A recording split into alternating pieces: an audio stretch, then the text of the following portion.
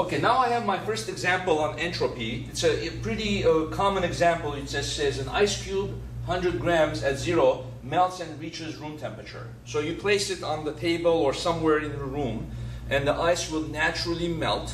So it says, what is the change in entropy of the ice, the environment, and the universe, right? What's the change in entropy of the ice, the environment, and the universe? So let's see what's happening as a result of the melting of the ice. So the change in entropy of the ice, well, in the melting process, just due to the melting, right, what is it going to be? The amount of heat that went into ice to melt divided by the temperature of the ice, right? So then how much heat went into melting the ice? It's going to be the mass of the ice times the heat of fusion of ice over the temperature of the ice. The mass of the ice, we can change that to kilogram, 0.1 kilogram. The temperature of the ice, since it's at 0 degrees Celsius, we have to convert that to Kelvin, 273.15. Okay, that would be Kelvin. Right? So then the kilogram is going to cancel, and then the answer is going to be joule per Kelvin. Okay.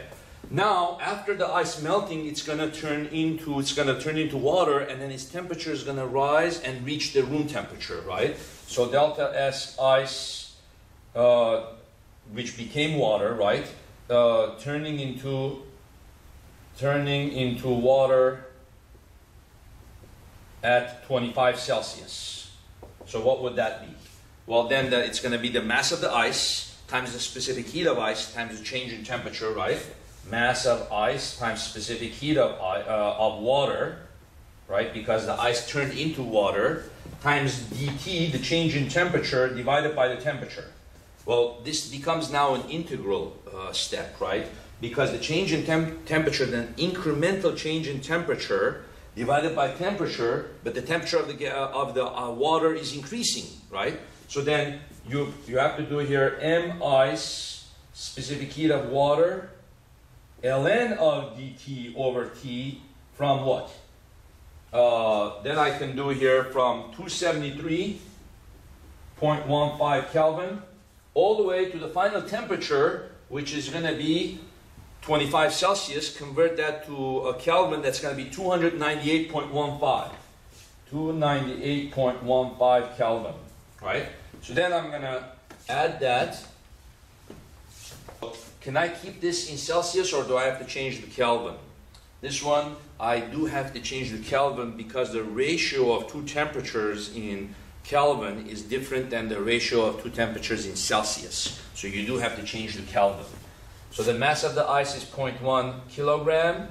The specific heat of water, 4,184 joules per kilogram.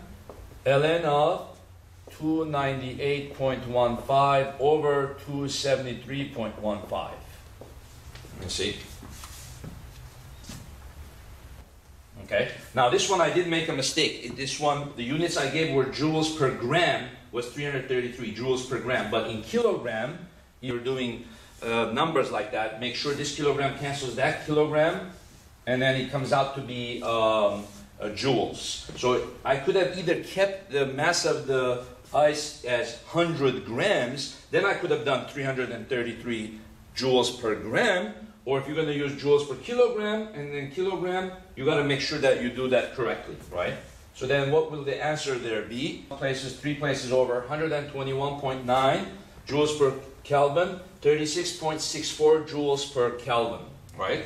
So notice that it's taking the entropy increase from when going from solid ice to water at 0 is 121. It's quite a lot more than heating up that water. So why is the entropy increasing anyway? Well, when heat is coming in, you're changing the phase from solid to liquid. That means in the solid form, the water molecules are more tightly bound to each other. So there's less uncertainty about what they're doing and where they're at. When they turn into water, they can be kind of anywhere, right, free-flowing, and so there's more uncertainty about what they're doing and when they're at. So the increase in entropy from going from solid ice to liquid water at 0 is quite a bit. Now when you warm it, Now, all it's doing, you're agitating the water molecules, so kind of their location is more uncertain, but the uncertainty doesn't increase by as much when you warm it. So the change in entropy when warming is not as much as the change in entropy by changing phase from solid to liquid. Now, what if we warmed it all the way up to 100 Celsius? What would the change in entropy be? Would it still be less than the change in entropy in melting the ice? Let's see. What would happen if I warmed it all the way to boiling? 373.15. Right? I just want to see for interest's sake what that would give you. Okay, then the change in entropy is larger than the change in entropy in melting the ice. So maybe the change in entropy in warming water reaches the change in entropy to melt ice somewhere in the 90 Celsius, maybe 85, 90 Celsius. It reaches, this becomes 121 and that becomes 121. So that could be a good test question. Find the temperature that is required so that the change in entropy of water from 0 to that temperature is the same as the change in entropy to melt the cube of ice, right? So now this is more. Okay, so then let's go back to the original. Let's add those change in entropies. Delta S total for the ice. Delta S total for ice is going to be 121, okay? But now, where did that heat come from? That heat that it took to melt the ice and then get up all the way to the environment's temperature, it came from the environment. So the environment lost some heat, but its temperature didn't change. The temperature of the environment stayed at 25, right? So what's the change in entropy of the environment? Because the environment lost some heat, it actually lost entropy. So there's a little bit more disorder in the environment's molecules. Why? It lost some heat to melting the ice. So that means there's a little bit less missing information on what the particles are doing because they gave their heat to the ice, right? So that's going to be delta Q divided by the temperature of the environment. So what's the delta Q? How much heat? Well, what we're going to have to add is all the heat that it took to melt the ice and all the heat that it took to raise the temperature of the water to 25 Celsius. But then when we divide it by the temperature of the environment, not the changing temperature of the ice, right? So the temperature of the environment will stay 298.15 Kelvin, right? So this is something interesting that is happening. The delta Q for the ice is equal to what? MLF, the mass of ice, times LF, plus M water, C water, delta T. But when we calculated that for the ice, we had to do this. M ice LF over 273.15. Then we had to do an integral, mass of ice specific. So first of all, when the ice was melting, we did M ice LF, and then the temperature of the ice when it melted was 273. Then the amount of heat was M ice CW dt over T because the temperature of the ice was incrementally increasing as more heat came. Here for the environment, the temperature on the bottom stays 298.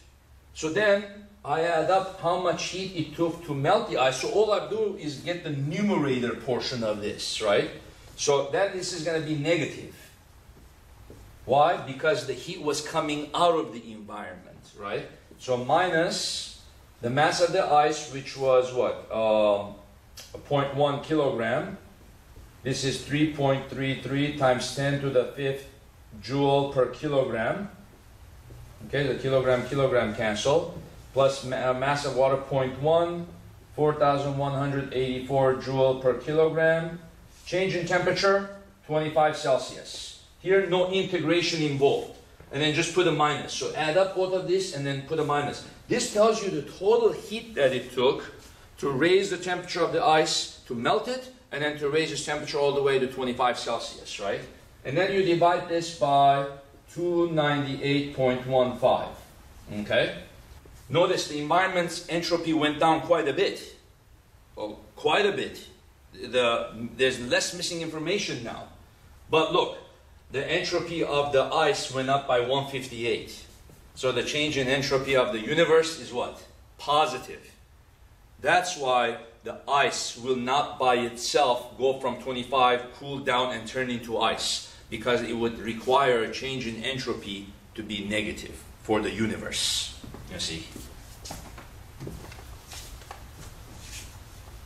And see, so the change in entropy of the universe is now positive 158.55 minus 146.77.